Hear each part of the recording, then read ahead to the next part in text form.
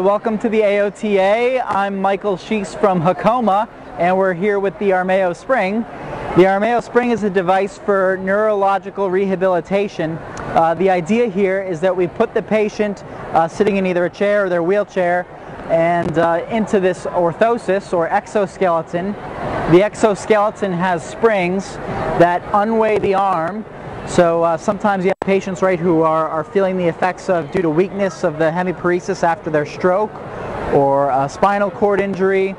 You could also use this device with cerebral palsy patients, multiple sclerosis patients, and brain injury. But we put the patient into a functional position by unweighing the arm, and then we free them up to work on their self-initiated movements. So we calibrate to what the patient's active range is. So even if you only have a little bit, just a trace amount of movement in your arm, we would calibrate a range of motion to that. And then the patient plays video games that are task specific that the OT picks based on the goal of therapy that day. So for example, right now he's doing an exercise that is for very low-level patients or a good warm-up exercise, but this works with patients who are getting just a little bit of activity back proximally and allows them to work their shoulder horizontally. So we have good add and abduction in the shoulder.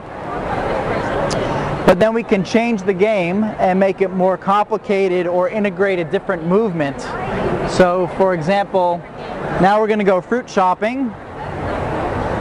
And again, if you come up to the apple and squeeze, good, and bring it down to the cart and release.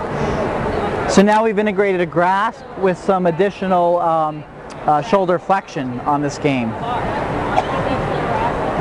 We really think the concept of seeing the patient's own movement on screen, of actually seeing that they have some residual movement in there, this whole concept of biofeedback will become very important in motor planning. And then the games advance here. This is a fun game that integrates pro-supination. So this is in your forearm there. Just move your forearm back and forth. And he's got to be the soccer goalie. And again, on these games, we calibrate to what the patient has. So if he only has a flicker of pro-supination, we calibrate to that, and he's still able to complete the game. All right, so I hope you enjoyed the Armeo Spring. If you want to learn more information, you can go to www.hocoma, that's Hocoma.com. My name's Mike, and it's been great having you here at the AOTA. Thanks.